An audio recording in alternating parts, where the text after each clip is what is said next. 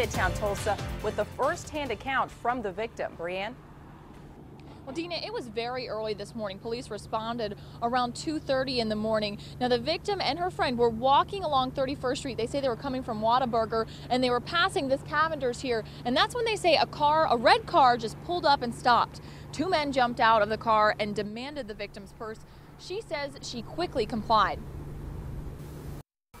There's probably others in the car, but I just remember two of them got out of the car. They both had guns. They were yelling at us.